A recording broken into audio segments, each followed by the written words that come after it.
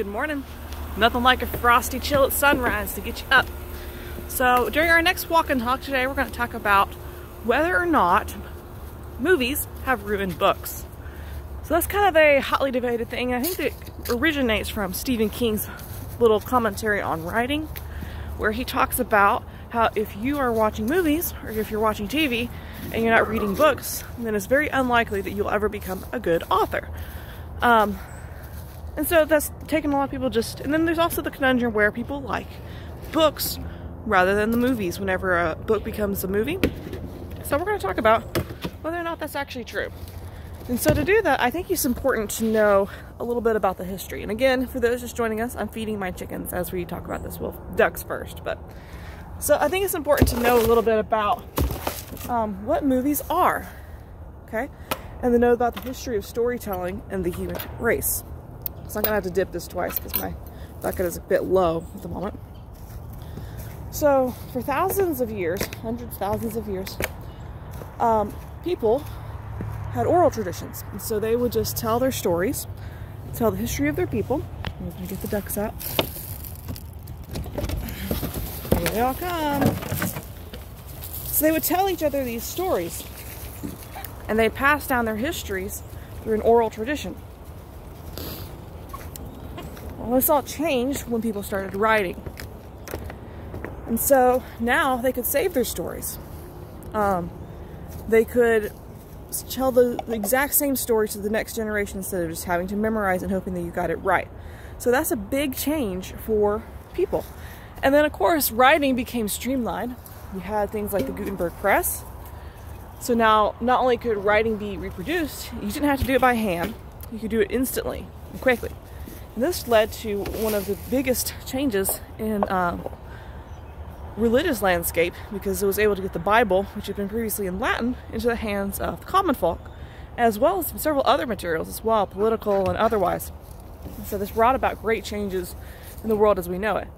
Well, what are movies if not the next evolution of that growth? Because now we're adding pictures. So it's not just pictures, it's actual faces and people talking about their thoughts and their feelings, and you get to see their emotions and see what they're thinking, essentially, while they're on screen before you. And so, are books better than movies? The answer to that is a resounding no, they're not. Especially in the context of social media, where a movie or a video of some sort of a current event can be shared over multiple platforms to thousands and millions of people in the click of a button. I would arguably say that no, books are not better. You can only get books into a certain amount of hands, and a lot of times there's physical limitations. It is harder still to develop and send a physical copy of a book to somebody on the other side of the world, whereas with movies, you can do that with the click of the button. I recently had an interview with a lady in Thailand because of this phenomenon. I'm going to stop here because I can see this. That's a river. It's my puppy dog. She's a good girl. She's running on the front. So you just can't compete with that. Now, there is a challenge for people who have grown up with books or grown up with movies and other media, video media, when it comes to writing. Because they're completely different mediums. People fail to realize that. And so we've seen recently a trend of writers writing as if they're writing a screenplay. Very, very minimum descriptions. They kind of have to, they pan about the room. Everything is described not from the character's head, but through the character's actions, which to a certain extent is important, but it's not the main focus. They forget that they can do a deep dive and enter the thoughts of their characters. Hello, Mr. Rooster, you're just going to tell us all about it, aren't you? So, there's a couple places where that's going to come into play.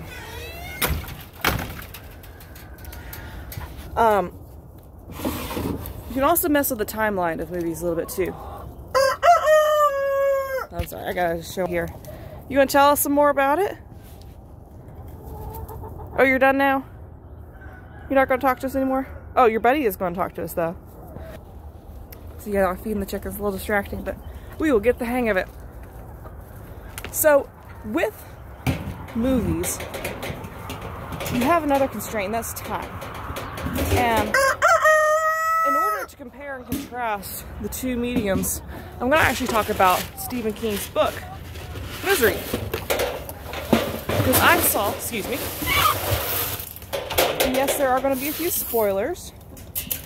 The book came out, and the movie came out like decades ago, so if you haven't seen it yet, and I would spoil it for you, sorry, but I'm going to claim that is your own fault. So there are a couple of key differences found in this book to movie adaptation. Probably the most glaring one is that in the book, Kathy Bates' character, Annie, cuts off the protagonist's leg.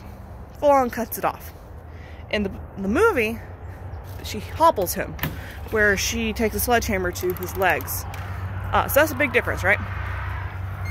It's like, why would they change that? Well, when you realize something you've got to do prosthetic work on your actor, and you've now hobbled his leg, as in removed it, it's going to cause some problems for you as the production staff.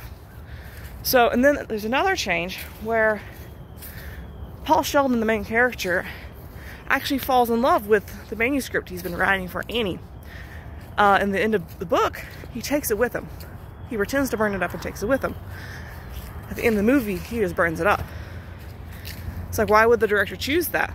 Well, it's because they didn't have as much time with Paul to show him growing attached, basically becoming dependent on this book for his psychological survival. And so they chose to remove that element, because it would just take too much time to explain, and the viewers would not understand why he kept it at the end of the movie. So they're just different in a lot of ways. But there's one part I really appreciated in Stephen King's book, where he played with time and created a greater part where, you know, you were expecting, created a sense of expectation. Okay, so you've known that Annie has already cut off his leg. It's horrible. And then you have another scene show up, and she's cut off his hand. Or his thumb, at least, sorry, not his whole hand. But it doesn't show the scene where she's cut off his hand or his thumb. It just shows the fact that he doesn't have a thumb anymore. And so you're left to wonder what happened. And so he gets to drag you along, kicking and screaming as you ask the question, what just happened? And it's brilliant. It's brilliant because it keeps you turning pages. And there's that literary element that he was able to add because he wrote it instead of because of making the movie. So, in summary, I know I've kind of gone on for a long time here. No, movies are not better than books. But if you're going to participate as an artist in either industry, you need to know that industry and understand the limitations as well as the benefits.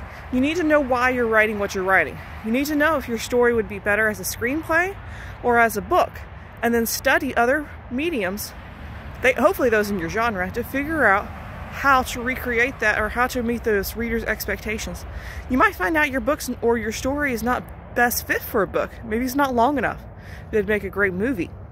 So a screenplay is your option, or you might find that you want your readers to deep dive into your character's life, character story for the next 10 hours, develop those attachments to your characters, and so you decide that you want to write something like that. Either is fine. You just got to know your medium. So no, just because you like to watch movies or TV shows, it does not mean you're going to be a horrible author. But it will require you to do a little legwork to figure out what is best for your characters and for your story and for you as the writer. But those are just my 2 cents. Those are my thoughts. Do with them what you will. Have a good morning, y'all.